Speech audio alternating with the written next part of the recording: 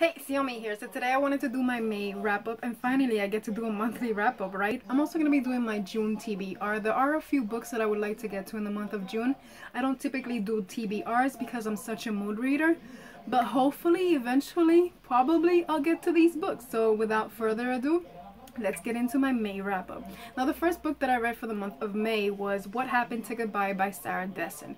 I gave this book, I still don't know, between a 2 or a 3-star rating because I really didn't enjoy this book. It really wasn't memorable for me. The audiobook really wasn't all that great either, and like none of the characters left a lasting impression.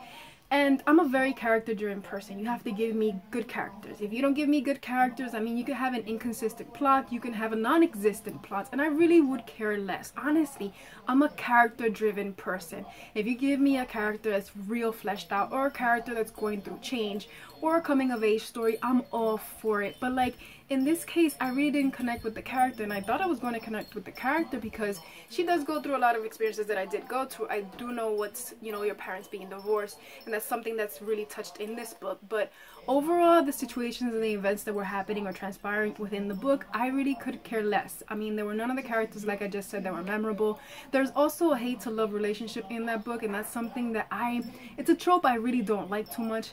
And, you know, like I said, it really wasn't that memorable. I can't even remember a lot of the characters' names. I do know that her father was a very interesting character, and like that dynamic that they had together was really interesting. And if you don't know anything about What Happened to Goodbye, it's basically you have this girl whose parents have been divorced, and I can relate. I've been through that. I know what that's like, and I get it that people deal with situations differently, but in this case I really didn't connect with the character. And she's with her father. She won the custody to be with her father because she really does love being with her father. There's a lot of controversy between her and her mother. Her mother is a character I really didn't like, but you know, since her father does travel a lot through different towns, well, it's like she changes her name through every single town that they go through. And What Happened to Goodbye is that basically it's like she doesn't form bonds or relationships with any of the friends, and then eventually a lot of things transpire. I'm not going to tell you too much because then obviously I'm going to give you the entire outcome of the story, but it wasn't something that left a lasting impression in me. And I don't know, it really wasn't memorable because I read one prior book, I read a previous book about Sarah Dessen. It was called The Truth About Forever, and I really enjoyed that book. I gave it, I think it was between 4 or 5 out of 5 stars. It was a very enjoyable book. I even devoured it. I read it in 2 days, but this one I really couldn't connect. And if I can't connect with the character, if I care less about what happens to that character, then honestly and truthfully, I'm not gonna root for anything that's happening in the book. And it was a little bit of a disappointment because, you know, like I said, I read one and I really did enjoy it. I thought it was going to continue to happen, but you know, there are some hit or miss authors for me, and this time this book was a hit or miss, and this time unfortunately it was a miss. But that's all I have to say for that book. The next book that I really picked up was Throne of Lies. This book was sent to me on behalf of the author. Her name is Sarah Sakura. She contacted me on Instagram, and this by no means affects anything that I have to say about this book. I read it with little expectations, and I'm glad I went into it that way because this is a really character-driven book. If you like books about adventures and like a character going through a lot of different turmoils and things that are happening that will lead to adventure, this is not the book for you. This is a character-driven book. You're gonna get adventures like 3/4 into the book, but overall this was really entertaining story. I really did love the world building, the 5 different kingdoms that are being explained throughout this story, and I just love like what happened because it is, you know, high fantasy. You know, the world has been ravaged by a war that happened, and then obviously they reconstructed it through the 5 different kingdoms. But there's a lot of, you know, differences between these kingdoms. It's like they don't share with one another, and I would really like to know if the author does delve into these other kingdoms because they did sound really interesting. And here you have Amethysta, and she's from one of the human kingdoms, because you have a human kingdom, you have elf kingdom, you have mermaid, I don't remember the others, but these are the kingdoms that you have. You have 5 different ones, which I've just said, and she's from the human kingdom. But the problem is that she's experiencing these things that are happening to her, and she wants to discover like what is really happening with her because she does have purple eyes, and you know, things that are happening to her aren't really what are supposed to be happening to humans. So it's a really interesting concept, and you do have a character who's naive in the beginning, who's very spoiled and very brat, and then throughout the course of the book she starts to develop in character and she starts to learn from her mistakes. And I do have to admit that a lot of her escapades are really questionable, and also like she's really at the beginning a really weak character, because when she goes into these adventures they're really short-lived. But sometimes they did annoy me, but at other times I was like, woman, you know you can't do that. You honestly, you need more survival instincts.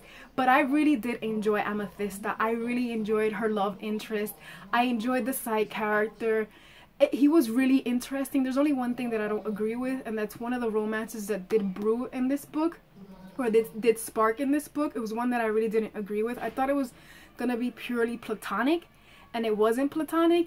So there was that I really didn't like, but it's interesting. Like, the story doesn't end on a cliffhanger, but the epilogue has something that intrigues you to continue the story. Like, you want to know, like, when is it that the author is gonna release the next book. And I do know that she's like finishing the book, or like about to be released. But I would love to read the second book, because this was really interesting. The world building, like I said, is great. The writing is great, and I loved it. I connected with her as a character. I loved her. Like I said, she's naive in the beginning, but she learns through her experiences, and it was a really beautiful story. I loved this so much, and I'm so freaking grateful that she decided to send me this book, because I really enjoyed it. And I also did, like, I annotated it. I don't know if you can see it, but yeah, you can see I annotated throughout the entire book. Like, she was kind enough to send it to me, so I was kind enough to like write a lot of things that I felt, things that I loved, a couple of questions that I had, and like highlighted the world building, the magic within the book. It was just, I loved it. I have to admit, like, the relationship with her and her father and her and her mother sometimes is a bit questionable, and I didn't like her relationship with her father until he does something, and I was like, I was fangirling. I have to admit, I was really fangirling, because like after that moment I was like, man, I love you. I take back everything I said. But I really did enjoy this, and I don't know if I mentioned it, but I gave it 4 out of 5 stars. I highly suggest, you know, for you to pick it up if you can find it on Amazon. I really recommend this book, like, honestly. And also go into it with low expectations. Like, it is a slow start to the book, and you're not gonna find a lot of adventure like I told you, but if you don't mind that, then this is gonna be a great read.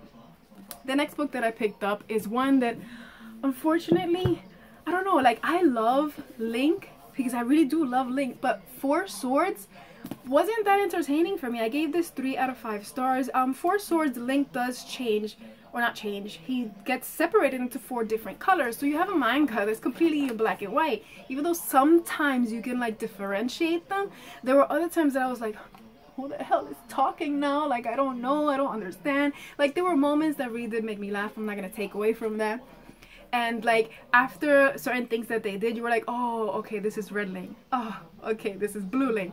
But you know, it was a bit confusing. Like, a lot of things were a little bit confusing, because it's like he was thrusted into different situations, and you're like, wait, how the hell did he get there? So that's what made it like a little bit less enjoyable for me. Like, this is always entertaining. I'm not gonna stop reading Link just because I really didn't enjoy this one that much. I don't remember too much from the game, so maybe that might take away from my experience of the manga. But like, overall, I really didn't enjoy it that much as I wanted to, because I've loved every single Zelda manga. They have been entertaining, they've been great, but this one, like, it fell flat for me. I have to be honest. The next book that I picked up was Ronit and Hamil by Pamela L. Laskin. The premise of this book is freaking interesting. I'm not gonna deny it. Here you have a modern day Romeo and Juliet retelling, told in Israel, told in verse. What the hell are you not gonna like about that? The setting, the format, the idea, the concept sounded freaking brilliant for me. Unfortunately, the story fell flat. I gave this, ooh, I think I just spit, my bad. That was nasty. But anyways, back to my review. I gave this 2 out of 5 stars.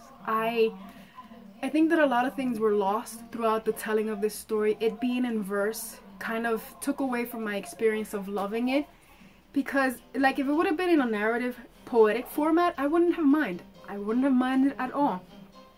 But like being told in verse, it took away a lot of important information that should have been given. And it's like sometimes you're thrusted into a situation. Sometimes he's trying to be really poetic and use a lot of prose, and then you're like, what?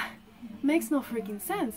And then that ending, I'm not even gonna talk about that ending because you're left baffled. Like you're like, that's how I reacted when I was reading this book. Like the ending of it, I was like, I was so sad, I was disappointed. I was like, you wasted an hour of my life. Like honestly, I was like constantly rolling my eyes. Situations that I could have cared less for, things that I would have loved to be expanded a lot more in, fell flat. And that's why like this book really has an interesting concept, but the delivery was just non-existent. It was nowhere to be seen. I didn't connect with any of the characters either, and like nothing was sad. Like, you know, Romeo and Juliet, like I pretty much think that you know what the hell Romeo and Juliet is, but like in this case it was just like, well, it's a good thing it only cost me $4, because if not, I would have been really disappointed in this book. Genuinely disappointed. But that's how it is, right? The next book that I picked up was in audio format, and that is Warbringer by Leigh Bardugo. And I have to admit that I don't know, I didn't feel this book. I don't know, I probably have certain issues with Wonder Woman, like leaving Themyscira. I don't know, like before anything that's supposed to happen. I don't know, like I'm really used to the Wonder Woman, you know, in the animated universe and obviously in the comics, and I really did love Wonder Woman in the movie, the animated movie, and also the live action movie. But like in this case I was like, what the hell are you giving me? There's also teenage angst, and I have to admit sometimes I was rolling my eyes because I was like, I'm sorry, but Wonder Woman would not have said that. She would not be doing anything of what she's doing right now, because like when Steve tried to come on to her, like if I can, I don't know where I have, like, okay, like in this one, when Steve Rogers tried to come on to her, like tried to get her drunk, you know what she told him. Like, you see this movie is so freaking good. Like, it's a really good animated version of Wonder Woman.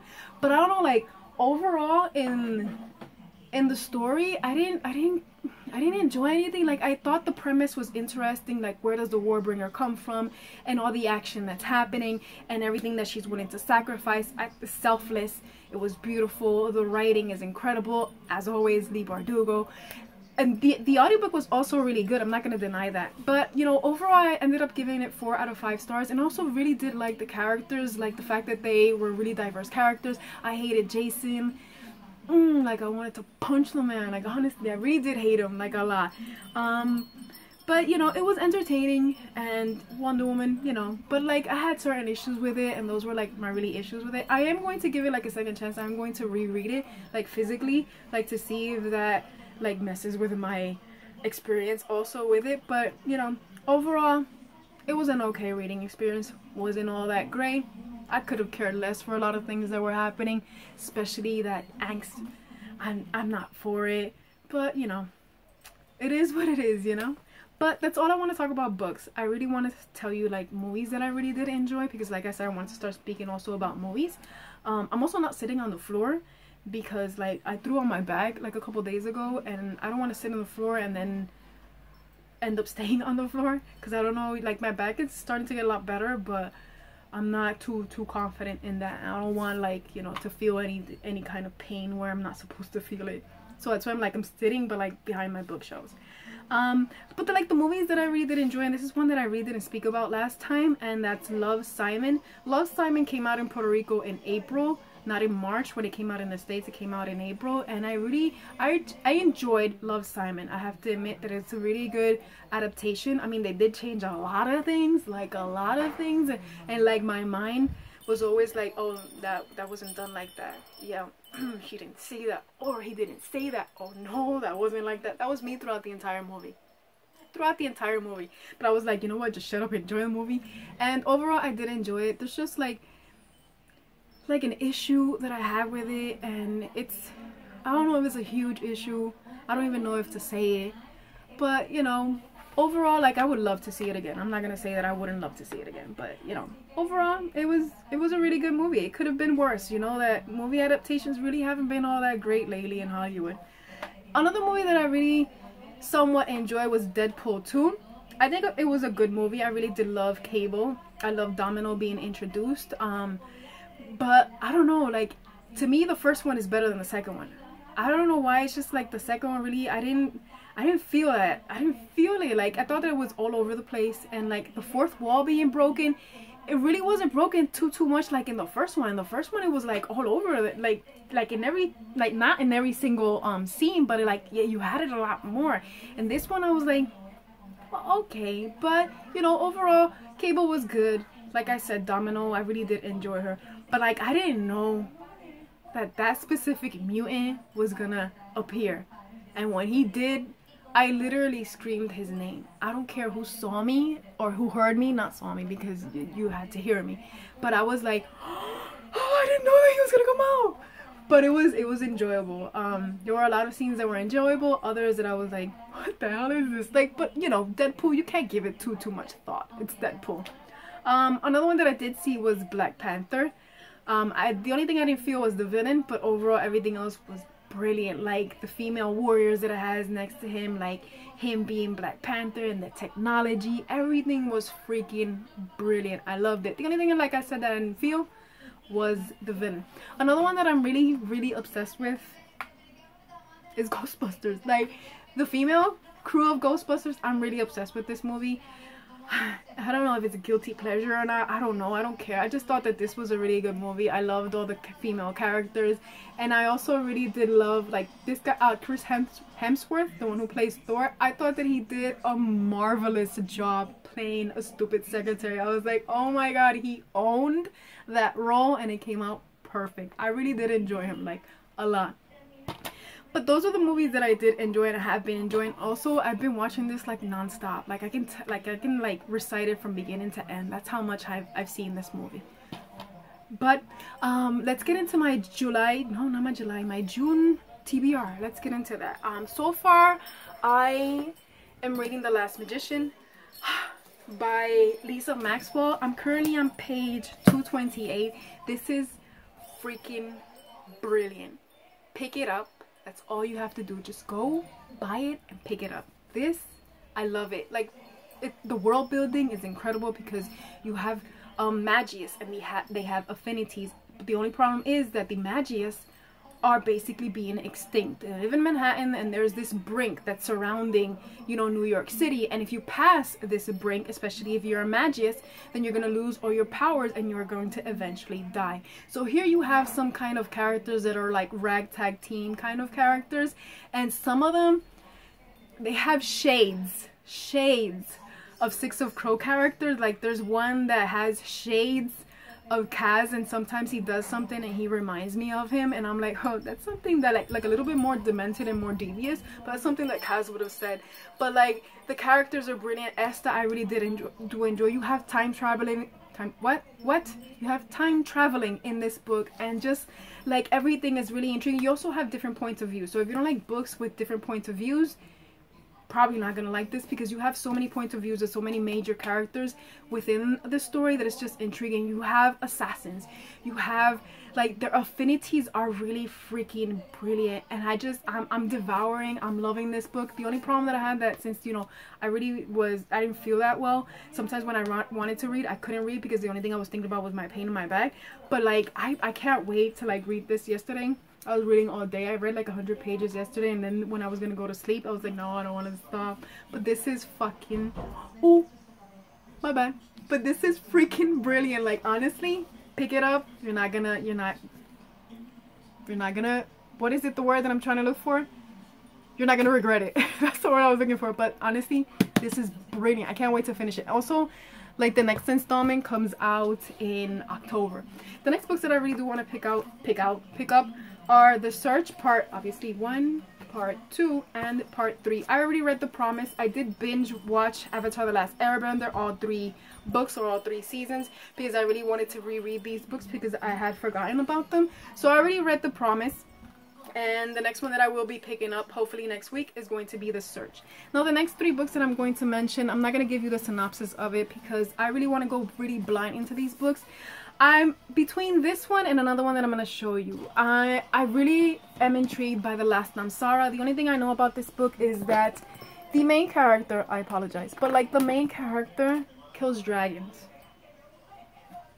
What? Sign me up. Hell yeah. And this is also raved about on Bookstagram, so I really can't wait to get to this. This is by Kristen Cisarelli. Like, there you have her name. But like, honestly, I can't wait to get to this, and hopefully if I don't get to it this month, I'll get to it next month. But it's between that one and Children of Blood and Blown. What? Children of Blood and Bone by Tommy Adeyemi. This is going to be a movie.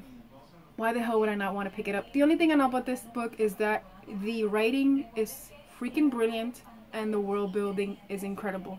That's all I want to know, because, you know, I'm a high fantasy kind of chick, so I love this. I hope I love this. I really want to get to it. So like I said, it's between this one and that one. I don't know which one I'm going to eventually pick up. And since like I really want to get into thrillers, I really do want to pick up The Woman in the Window by A.G. Finn. I thought this was a woman. It's not. I don't know why I thought it was a woman. Like, what the hell's wrong with me? It's a man. I don't know why. But anyways, I really want to pick up this book. It does sound interesting. Like, I heard a little bit about it, but I just like forgot everything about it because like I want to go into it blind. Because I do know it's a thriller, and I really want to get more into thrillers, not horror, because like I can't deal with horror. But I want to get more into thrillers, so hopefully this will be the window, pun intended, that makes me, you know, delve into a little bit more thriller kinds of books. But that's it for my video. That's it. I don't want to, and it's already 21 minutes long. I've chit-chatted long enough. I want to thank you for watching. If you want to tell me which was your favorite book for May, or which is one anticipated read that you have for the month of June, then feel free and we'll chit chat down below. But I want to thank you for watching, and until next time, peace.